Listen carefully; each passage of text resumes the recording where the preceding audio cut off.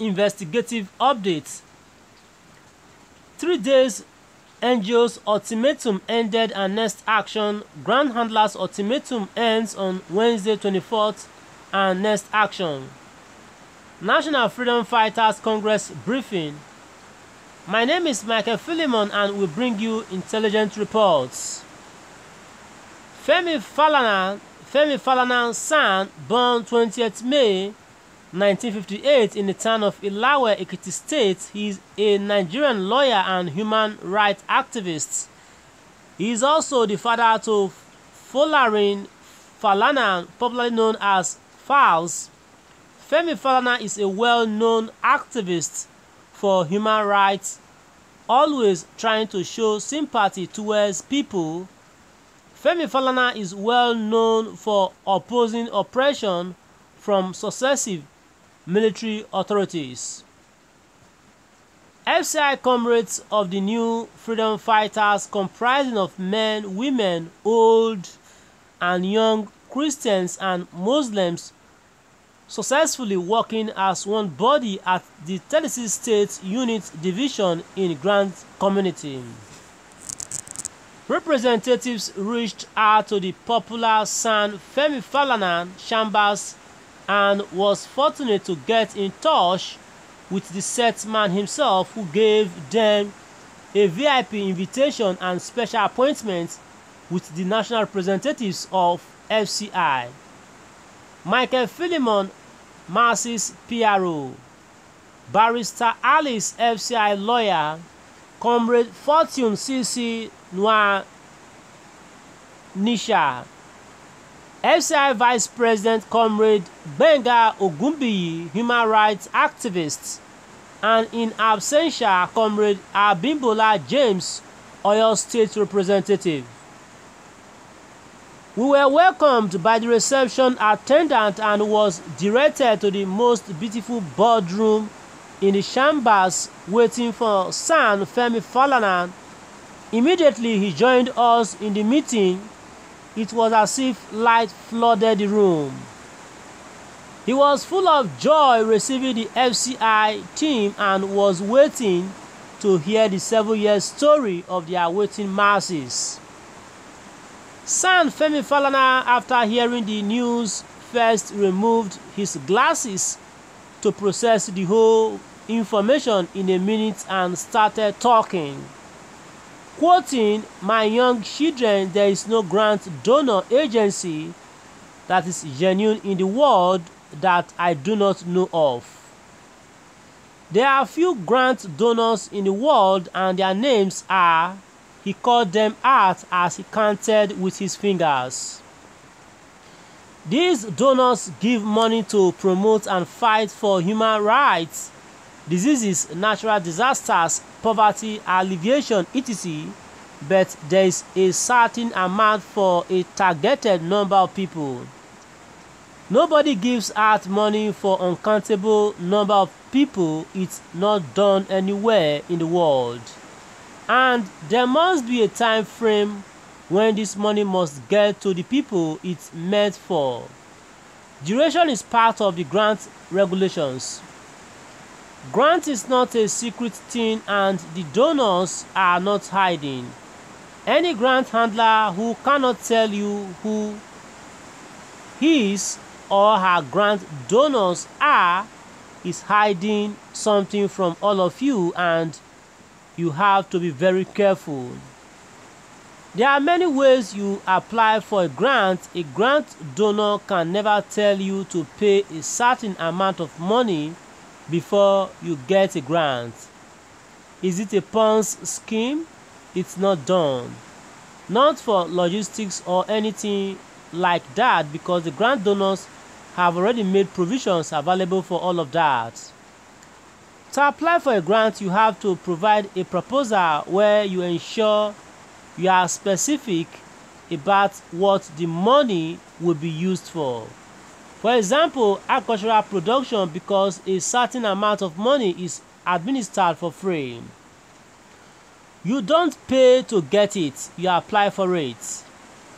When people say disbursing grants in a nation will bring about inflation, that the economy will collapse, it is a lie. It is even going to shore up the naira and beat down inflation. In 1980, when I was of your age, $1 was 60 kobo. We were enjoying ourselves back in those days. Now, hearing these figures you are mentioning for the disbursement from these grant handlers, no country will release such amount of money to any country in the world. Don't allow anybody dupe you in the name of grants with those figures for millions of people. And to deceive you people more, most of these perpetrators are pastors. In emphasis, fake pastors claiming to have what they don't have. They can never be specific with the truth. Some of them may have it, but not in that volume stored somewhere. We see them all over the place. Any grant handler who brings $1 billion into Nigeria right now will be widely celebrated because the government needs money. The government can never stop such disbursement. I have friends in the government. I hear things, I see things. The grant handlers you people are giving all this money will soon take the money and run away from the country. That's what they do. I'm going to assist you people, and I will lodge a complaint to the only for the ears of the new freedom fighters, and I'm going to get back to you people and tell you what to do. Ensure you send me some proof of and also some document, and I will take it up from there. FCI national executives who were perplexed by all these words from the elderly son decided to ask another question as the value for beneficiaries of different grants was looked into. We moved into cluster heads or chairmen and mentioned the values promised to chairmen by different grant handlers. Immediately, son Femi Falana heard the value. He shouted, "Wow!" He laughed so loud he was almost rolling on the board room table, and this has been going on for 7 years? He said the Yoruba adage says, if it takes you 3 years to learn madness, so when will you practice it? Son Femi Falana pulled out his phone from his pocket, left his seat, came close to FCI national executives, clicked few buttons on his phone and showed them all the genuine grant donor agencies in the world.